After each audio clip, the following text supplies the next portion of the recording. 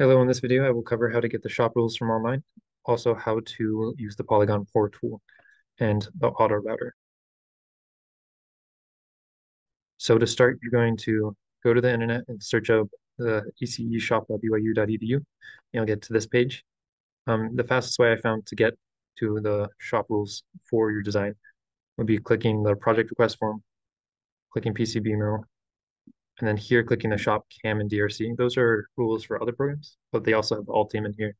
Click on Altium, click design rules, shop rules, just download them. Assuming you have downloaded them, to put them into your system, you'll click design rules, and then where it says design rules right here, this folder, you'll right click, you'll click import rules, and then you'll click Control A, and then you'll click OK.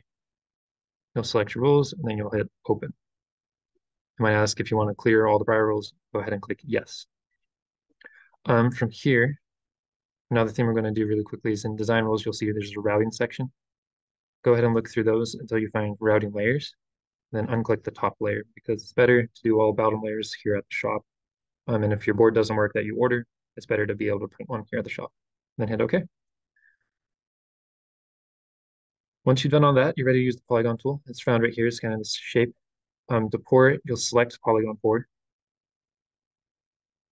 You'll click the corner of your board. Most commonly, we like to do the ground plane. And then once you have your full shape, hit escape once and then twice. No automatically pour. As you can see, it's red. That's because it is on the top layer. A lot of our boards we want to be on other layers. So we're going to double click it and it will open the properties tab and you can change it to the bottom layer. And you can also change it to be your ground plane right there by clicking the down arrow and it'll show you all your net values. You'll select ground and re-pour. If you are not using the auto router, I suggest you connect everything yourself first using interactive route connections right here. And you'll just click on the leads and then click over to where you want it to connect to. In this case, it could connect over here. If you do it after it's poured, you'll get this error that looks like this. If you click on the polygon and click re-pour, it should take away the error. If you would like to use the auto route features, you will click route up here in the top left, then auto route all, and then just go ahead and click route all, and then click your polygon again and re-pour it, and you will see that it's connected there. Now, keep in mind that it won't always connect everything the best way possible. This board has a lot of empty space on it, which I would personally get rid of after some time, and I would also try to get rid of right degree angles or these little tiny shift spots that it just fills in. So from here, if you want to play around, you can move components and move traces. If you completely don't like a trace, you can always delete it by clicking it, selecting delete, and then re-pour it or reline it up by clicking the button I showed earlier, and then just connecting it across. And it will give you errors until you re-pour your polygon at this point.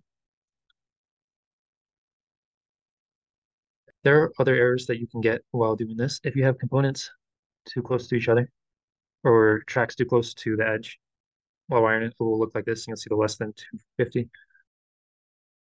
To see that, you can click Tools and hit Design Rule Check.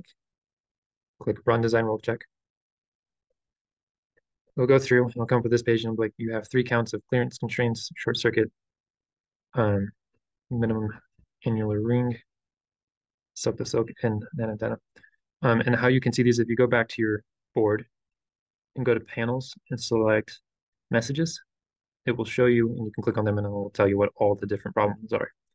So this one is an antenna when it gets that sign. And that's because it's just a line going to nowhere.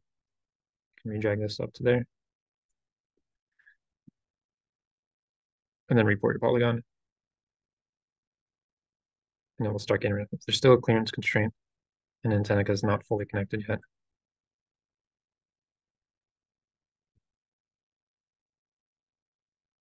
And you will just work through all those.